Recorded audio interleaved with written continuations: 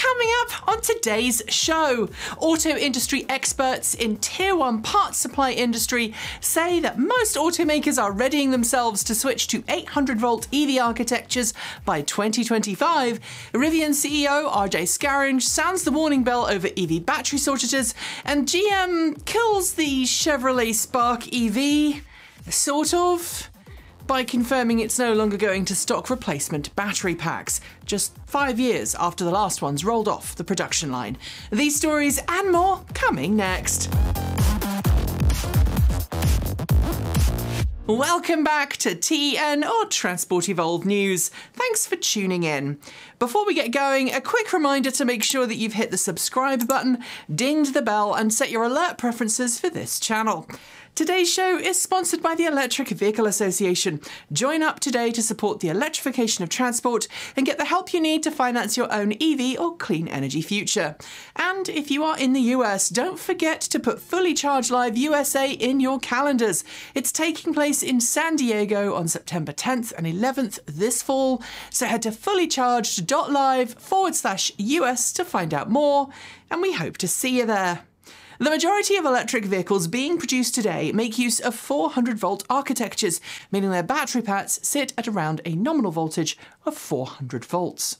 But in recent years, cars like the Porsche Taycan, Hyundai Ioniq 5, Audi e-tron GT and EV6 from Kia have launched with 800-volt architectures, and platforms like GM's Ultium are also based on that same voltage.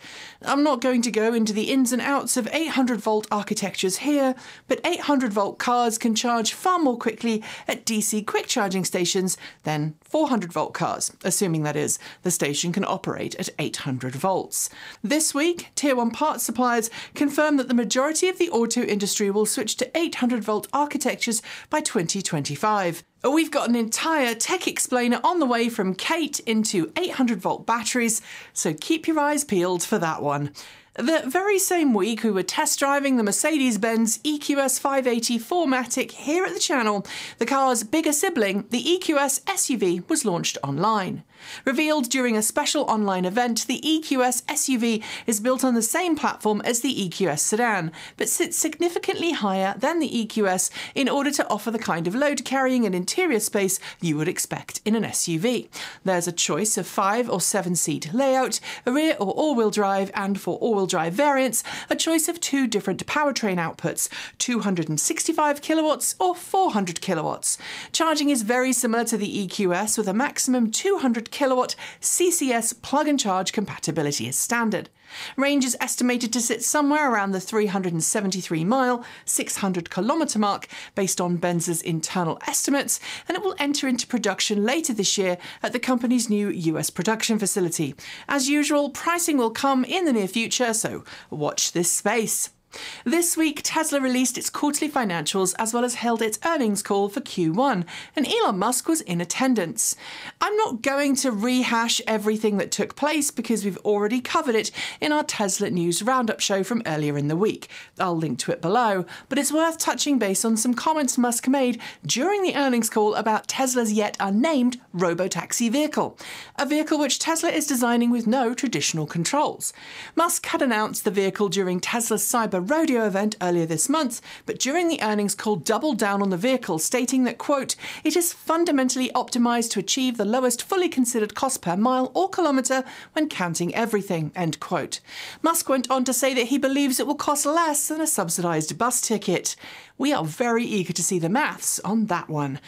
As Rivian ramps up production of its R1T electric pickup and R1S electric SUV, we're starting to see more and more examples on the road. And I know several of you guys have reached out to us to let us know that you've either already got yours or you're about to. But this week, company founder and CEO RJ Scaringe warned the automotive industry is barreling headfirst into a brand new shortage that could make the current microprocessor chip shortage look small. What is it? You've guessed it, EV battery cells. Talking to the Wall Street Journal, RJ said that the world's lithium-ion cell production currently represents less than 10% of what the industry will need in 10 years' time.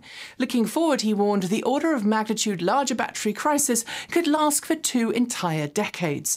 Elon Musk recently tweeted about the prices of lithium, joking this week during the Tesla earnings call that going into the mining business for EV batteries is akin to printing money. If the challenges aren't solved, it could really hamper our transition to EVs. BMW has officially revealed the 2023 BMW 7 Series, with the all-electric i7 xDrive 60 treated at the reveal as the most important 7 Series variant. The electric version of the Executive full-size sedan retains the oh-so-massive kidney grille of recent BMWs, even though it doesn't actually need one, with a high-mounted narrow matrix headlight with optional crystal headlights available as an upgrade to create, quote, a light effect unmatched by any other car, end quote. The interior will be familiar to anyone who's spent any amount of time with the iX and has all of the features you'd expect of a high-end car, including automatic doors. 400 kilowatt all-wheel drive is standard, with a claimed 590 plus kilometers, 366 miles on the WLTP range cycle. The i7 will be the only 7 Series on sale in Europe, but it is hard to take BMW seriously about going electric when it plans to sell ICE variants of the 7 Series in other markets, namely North America and China. Not to be outdone with all the other reveals happening this week, Audi pulled the covers off its Urbansphere concept, the latest in a series of concepts to have the Sphere moniker. Audi is portraying the car as something of a lounge on wheels with an ultra-plush interior and plenty of space to relax. Seats swivel, as they do in pretty much every other autonomous concept we've seen in the last decade. But what's new is a privacy screen designed to let you shun your fellow occupants when you just want some peace and quiet. It's pretty clear nothing like this will ever enter into production, especially with no B-pillar and rear coach doors, but I've got to say the fact that this looks like an oversized wagon reminds me of how we need more electric wagons in the EV marketplace, or estates for those in the UK. Fancy, unachievable concept cars might be fun, but making something other than SUVs would really be great. Tesla's superchargers are unquestionably the most reliable and easily recognised high-power charging station solution for electric cars in the world, but until recently they were unusable for owners of non-Tesla EVs. Luckily, that's changing, with Tesla allowing non-Tesla EVs to use superchargers in Europe and North America, starting the process of planning non-Tesla specific superchargers that other cars can use. This week, we learned that a Texan grant program that was offering $21 million to help expand the Lone Star State's EV charging provision rejected an application by Tesla to fund 4 brand-agnostic Tesla superchargers. It also rejected bids by ChargePoint and EVgo. But because of this all, we have learned that Tesla's application has shown that it's now installing high-power superchargers at 1/5 of the cost that other charging providers are using to install their charging infrastructure. It's not clear why Tesla didn't get the money, but it shows it really leads everyone else on cost. The first they ignore you, then they laugh at you quote, so often misattributed to Gandhi, is nevertheless an astute observation of how the auto industry has responded to EVs. And according to quotes made by BMW sales chief Pietro Nota this week, BMW is now at the fighting stage after ignoring and then laughing at Tesla for some time. Talking to Automotive World this week, the executive said that the company believes, quote, Tesla had a unique selling point for some time, that's over, end quote. Bolstered by full order books and a long wait list, and with a combined sales that appear to be bouncing back, BMW thinks it has Tesla in its sights. But as Inside EVs noted in its coverage of those fighting words, BMW trailed Tesla's vehicle registrations in the US in the first 2 months of this year by just over 17,000 vehicles, and that includes BMW's internal combustion engine models as well as its plug-ins. It is great to see more competition to Tesla, and personally, I think competition will ensure Tesla and others stay on their toes. But let's ditch the grand talk, eh? Sales first, then promises and proclamations. A few weeks ago, Lexus teased the RZ 450e all-electric model ahead of the vehicle's official reveal, and as I opined a few weeks ago, press photos showed it with a steering yoke. But this week, when the car had its official debut, the yoke was mysteriously missing, replaced instead with a traditional wheel. Apparently, though, it is coming. According to the automaker, the RZ450e, which is based on the very same platform as the Toyota BZ4X and Subaru Solterra, will eventually be offered with a completely steer-by-wire system, which means no mechanical connection between wheels and steering. When that happens, a 150-degree lock-to-lock control will be possible, which in turn will make a steering yoke not only possible, but practical. I am no Yoke fan, but that's a far better implementation than the one Tesla currently has. It is no secret that Elon Musk hates the SEC, especially since he's now infamous. Going private at 420, funding secured tweets got him in hot water with said regulator. This week, just in time for 420 Day, we learned via Reuters that a federal judge ruled on April 1st that Musk's original tweets about said private deal were, quote, false and misleading, end quote, adding that it, quote, held that he recklessly made the statements with knowledge as to their falsity, end quote. That's according to investors currently suing Tesla over the whole debacle. They had tried to get a federal judge to block Musk from making tweets about the ongoing case, noting that if Musk continues to tweet about the SEC and 420 tweets, it could prejudice potential jurors. Musk claimed this week that he did indeed have the funding, but states that the SEC coerced him into settling out of court. This one is going to get very messy indeed. Coming next, short shorts. But first, this is the bit where I remind you that TE is here because of the kind donations of people like you. Sure, we do have white label content and we do make third-party production work for people, and YouTube is our good source of income. But the lion's share of our income, and thus everyone's salary, comes from those of you who support us through Patreon, YouTube channel memberships, Ko-fi and our swag store. We're always welcoming of new supporters, so follow the links in the show note to join on up. And also know if you're not able to support us financially, just watching our shows, sharing them and engaging in the comments section all really helps. With that, onto the short shorts. Volvo Cars has announced a major strategic investment in Israeli firm StoreDot.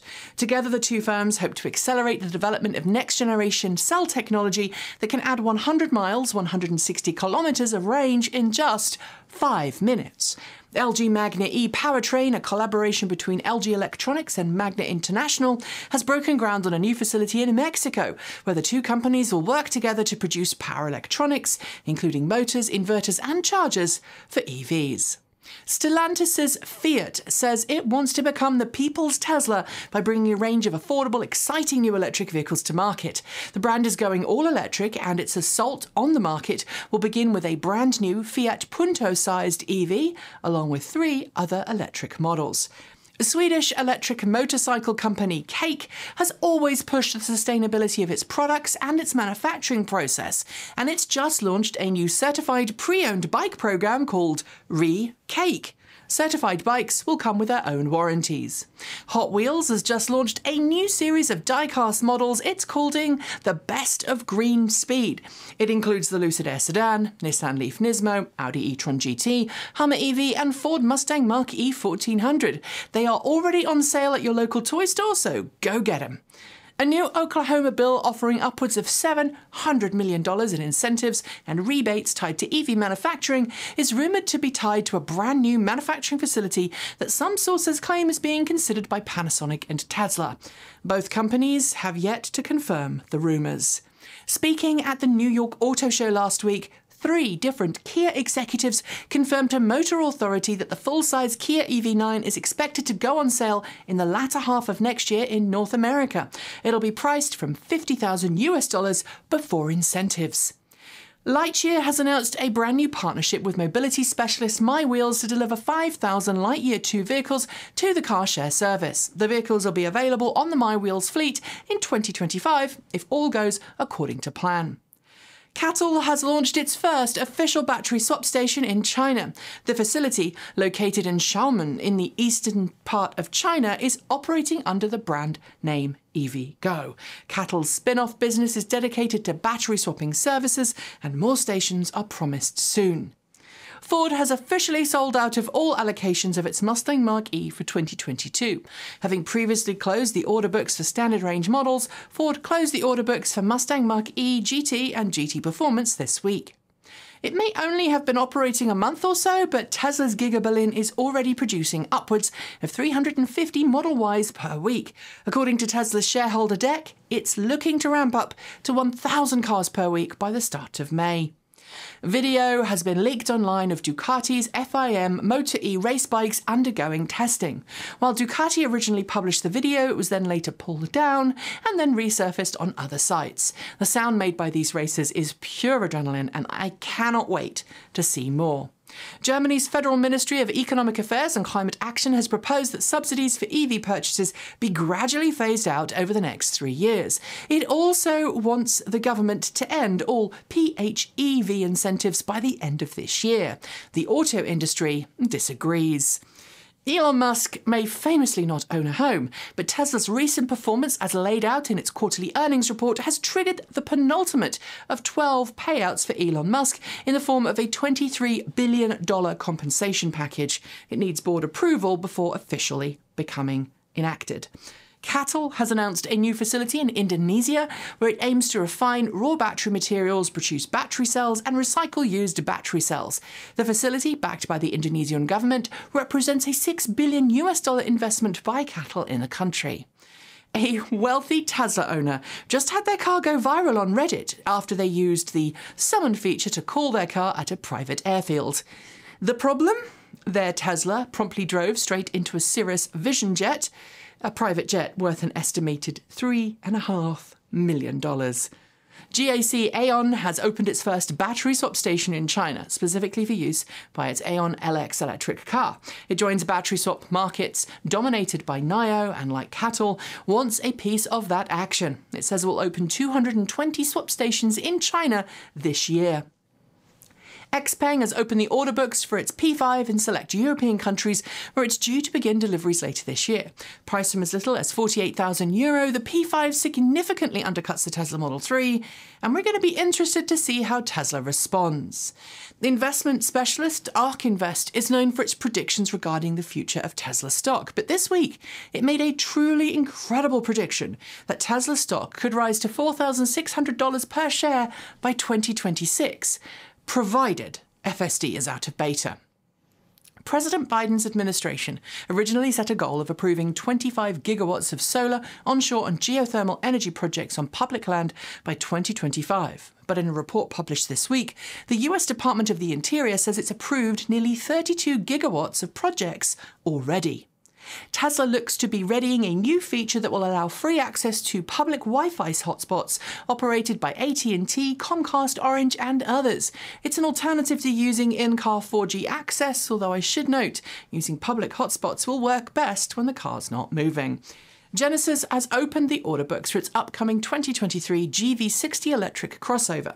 It's built on the EGMP platform and is expected to go on sale for between $55,000 and $75,000. Genesis warns, though, availability will be very low and only in specific launch markets. The US Department of Energy has released a memorandum of understanding to work with several big utilities to work on projects designed to roll out bidirectional charging solutions to help stabilize the electrical grid across the US. But initial projects will take place in California. In addition to the 2 electric vehicles Honda plans to build in collaboration with GM, the company has confirmed it's going to be working on 3 new electric vehicle platforms that will be developed in-house. Honda hopes to debut the first of those platforms in 2026. Parts specialist Marl has announced what it says is the world's lightest e-bike system. Called the Marl X20 Smart Bike, it weighs 3.2 kilograms and is on sale today. And the company says it adjusts to its rider's style using artificial intelligence. When Volkswagen announced the ID. Buzz electric minivan, it promised a long wheelbase version of the same would go on sale in North America by 2024. Now spy shots are surfacing showing said long wheelbase variant in testing, and it looks pretty good. Elon Musk's tunnel company, The Boring Company, has announced it successfully closed its Series C funding round with a total of $675 million in the bank. The company is now valued at $5.7 billion. Ford's luxury arm Lincoln has revealed its Lincoln Star Concept EV, a super futuristic car complete with the usual impractical concept car interiors. It previews what the brand says will be a new direction for the company. Lincoln aims to have 4 electric models on sale by 2026. Truck leasing specialist Penske has just finished buying 750 Ford E-Transit cargo vans to add to its fleet. The vans will be delivered over the next few weeks and expand the firm's electric fleet, which now includes electric big rigs and cargo vans. German mobility startup Trinity has unveiled its latest 2-wheeled city scooter. Called the Trinity Uranus RS, its vintage design and 60-mile, 100-kilometre range per charge is great for European cities. Just don't say to someone, "Hey, can I ride Uranus?" And those are your short shorts. There will be more next week. Cake is unlike most electric motorcycle companies out there. That is undeniable. While some companies have gone for high-ticket, high-powered models, Cake has split its lineup into 2, focusing on one side with lightweight off-road bikes and on the other with easy-to-ride utility bikes. And this week it's just added 3 new models to its lineup.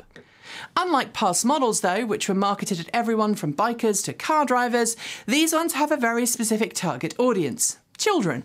Called Ready, Steady and Go, respectively, the 3 machines are designed to start Cake customers off young with a balance bike, single-speed mountain bike and kid-size electric off-roader, respectively. Honestly, they all look great fun, and the Mini Trails bike looks perfect for those who would otherwise be running around on tiny 2-strokes. So, good job. And finally, how long should an automaker keep parts on hand for a vehicle after it ends production? Some people will tell you it's 8 years, others 10. But the reality is that the law in most countries is a bit nebulous when it comes to parts for no longer in production vehicles. In the US, where there's no de facto law, it's generally expected that automakers keep car parts for as long as it would take for all warranty periods on said vehicle to run out. Which, in the case of the Chevrolet Spark EV, would mean 8 years after the last Spark EVs rolled off the production line. Yet this week, EV Resource claimed that it has confirmation from GM insiders that the company has run out of replacement battery packs for the Chevrolet Spark EV, the company's precursor to the Chevrolet Bolt EV, and plans not to get any more.